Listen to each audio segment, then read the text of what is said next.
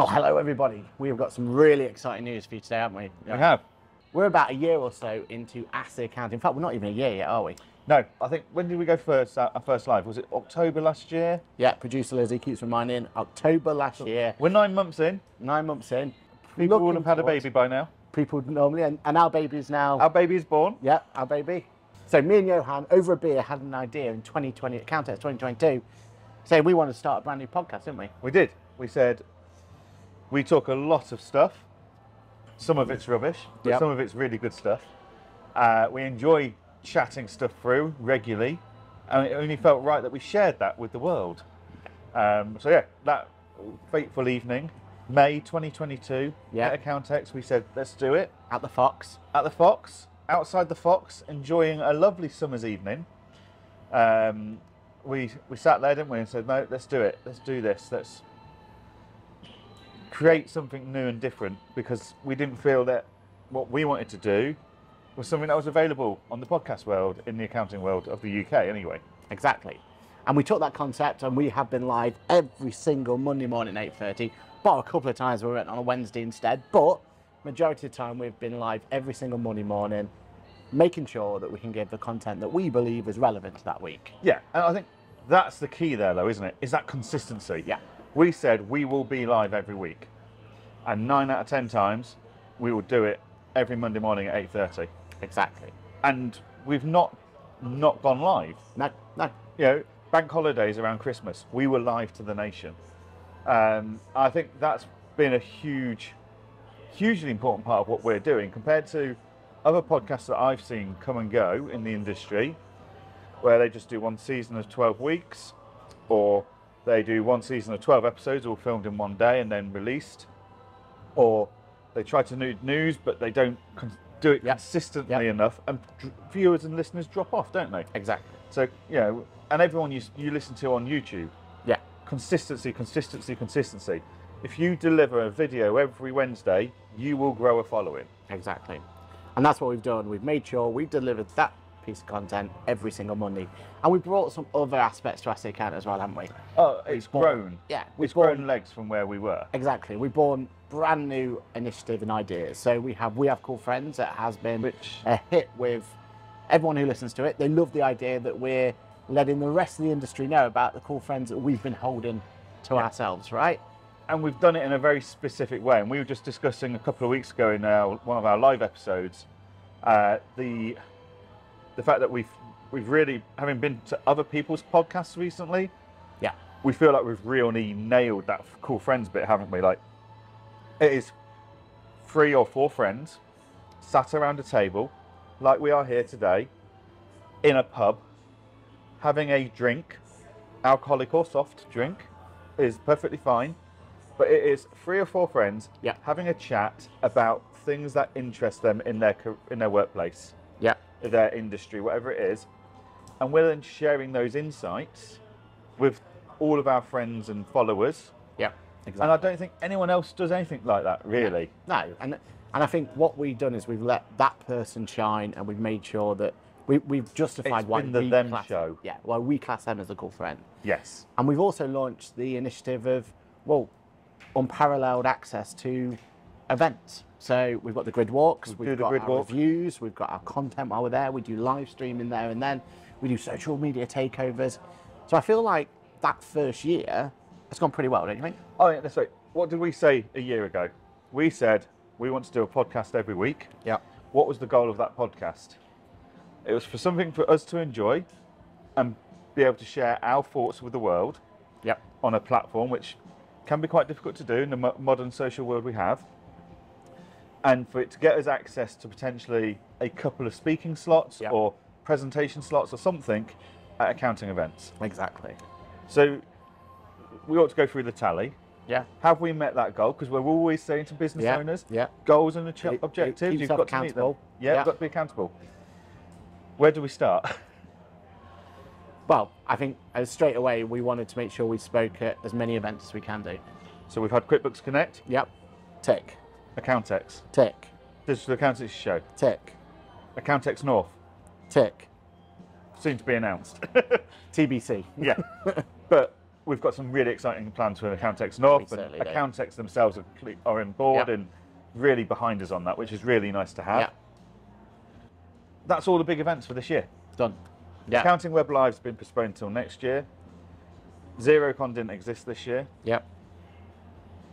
That's it. That was all the big events. And we were at every single one.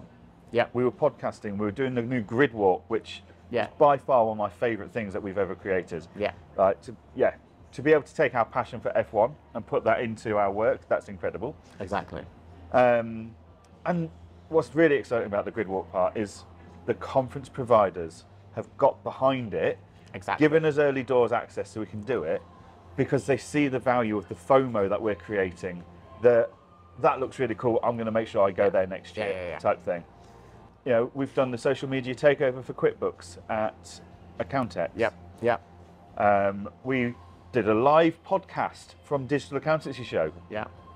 Like, we have ticked a lot of boxes, more boxes than you and I could have ever created in that first year. At the time. Exactly. And it was all thanks to you guys. Like, each and every one of you has watched every single Monday, or you've just caught us on We Have Cool Friends, or you've just found us for the first time. It's thanks to you that we've got these opportunities. It doesn't stop there, does it? No. We have some big announcements to make, and that's what this video is all about. So let's start with the really exciting news that we've got ourselves a little sponsor. And anyone who is keen-eyed of you is actually watching this video can probably tell who the sponsor is. It's not Brewdog. No. It's Employment Hero, and we couldn't be happier, right? No. Like, if we could have had that same checklist of keeping ourselves accountable for what our type of sponsor is going to be, they tick all the boxes. We have been asked before, and we've turned other people away. So why did we choose Employment Hero? Sponsorship was never really what we were after, was it? No. We weren't interested in sponsorship. You and I do this off our own backs. We do every Monday morning because we're passionate about our industry and we want other people to see the opportunities that the modern accounting industry and bookkeeping industry has to offer. So we cover the news, we cover the tech, etc. We film stuff like this in events like this because we are passionate about, we enjoy a good beer. Like, you know, we are not the on the bandwagon of we gave up alcohol, we're feeling better for it, we go to the gym every day, we get up at 4 AM every day. We enjoy good beer. And that's why we always film in Brewdog, because we enjoy their beer. But we also enjoy our tech, don't we? Exactly. So, you know, we spend small fortunes on sound, lighting, equipment and cameras and stuff, which then means we're actually indulging in a passion by filming all of this. So yeah, they were the goals, weren't they? They were. Sponsorship was never part of the deal. It was never the objective. And that's why we turned some people away. And we've then turned people away who, their tools didn't suit us as our own individual practices. We didn't feel like we could be sponsored by something we didn't use ourselves. We didn't feel we could be sponsored by softwares that didn't embrace the cloud in the true meaningful way, or that we have other interests. So like, I'm with Client Engager, I've got interests in Client Engager. So another practice management software offering us sponsorship was a conflict of interest, and ultimately we've got a few ethics and morals that you and I won't cross. Exactly right. Exactly. You know, so yeah, other people have offered because they've seen the audience we're building, they see the type of things we're talking about. And those other people who've offered didn't get our content. They didn't give us the opportunity to be a little bit different with it. Like the idea that we've got today for another bit of content we're filming today, I don't think the others would have understood that and understand the relevance. But with these guys, they get it straight away, don't they? They were some of those softwares that came to us and companies that came to us and offered sponsorship, they were kind of cluster bombing everyone. They were just going, all accounting podcasts in the UK, we'll offer you all sponsorship. It's actually, we want to be, we're unique, we feel, in what we do and how we do it. And we wanted to maintain that even if we had a sponsorship. And we were also very clear when we first got that first offer of actually, we don't want that sponsorship to have any say on the content and the opinions that we voice in our content. And, you know, a lot of people have said to us, oh, why don't you get QuickBooks to sponsor you? And yes, we do a lot of work with QuickBooks and we both love QuickBooks. But actually the legal and the PR team behind QuickBooks makes it quite challenging for us to voice all of our own opinions and to be truly critical when we need to be about products, software, services. You know, and that was another reason we didn't accept some of the offers we've had. To be clear, QuickBooks haven't offered us sponsorship at all, but others have, and we didn't feel we had enough room in those agreements to maintain our sense of truth in what we were delivering. Definitely. Whereas Employment Hero have very much come to us and said, look, we love what you guys are doing. Yeah. We're not even going to tell you what we want you to create for us. We just want to sponsor you. We want you to come back to us with what you think you would like to give us for a lump sum of money. Yeah. And in return, we will help fund that content creation, etc. Exactly. And I think the important thing to note for you guys is that actually nothing's going to change for what we've already done. We're going to continue to maintain that schedule, continue to maintain what we've already built, but with more coming as well. And that's the exciting bit, right? With this extra avenue, with this extra support, we can now go and do things we weren't able to do before. And I feel like that's where we've got the exciting thing. So do you want to tell everyone there is some of those just exciting so things? much more content we're going to be able to create off the back of this now. Ultimately, every time we went to an accounting conference, we had to take time out of our own businesses. Yep. It was very much off our own back, etc. We had to cover all our expenses, and we did it for the passion. Yeah. But things cost money. Yeah. Passion can't always buy everything. It certainly helps, but it can't buy everything. So the fact that we've now got the sponsorship in line and sorted out, it means we can get new t-shirts. Yes. A new gilet. So our clothing printer's happier. And can get paid for it for the first time. And can get paid for it for the first time, because all of our Ask the Accountant stuff has been donated to us in the past by our clothing printer.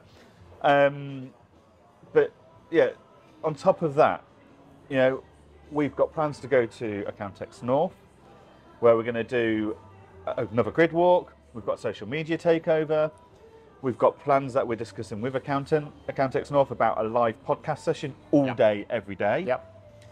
We've got some case studies we want to do about Employment Hero, because part of the reason we've taken the Employment Hero sponsorship is because you and I both use it in our firms day to day. Yep.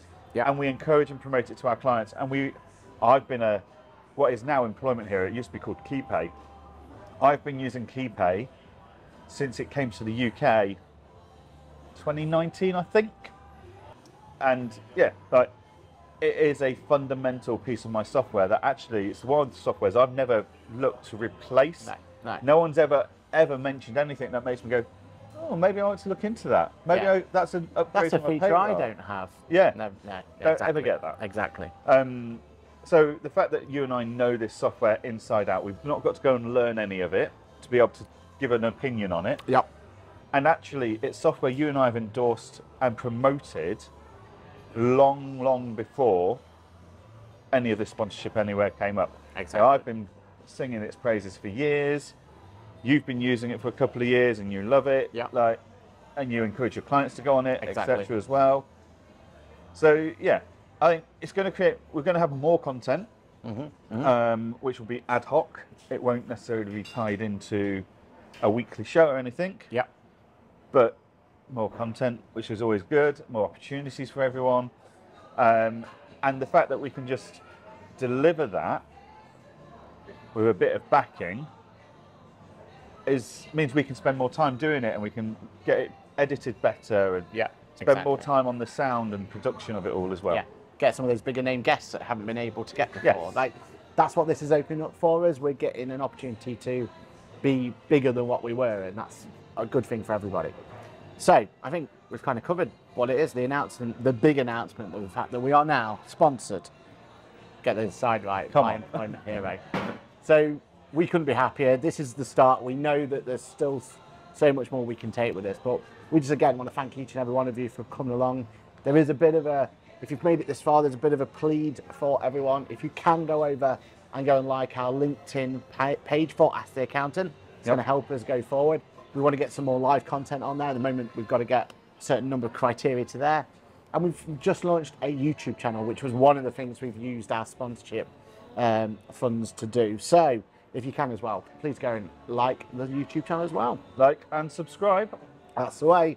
But I think that's it. I think all we've got left to do now is cheers for the first 9 months. It's, you know, we're saying this is our first year, but the first 9 months of Ask the Accountant, it's all been thanks to you guys. And we hope you will continue joining us on our journey as we go and find out what else we can do cool within the world of accountancy. Cheers, John.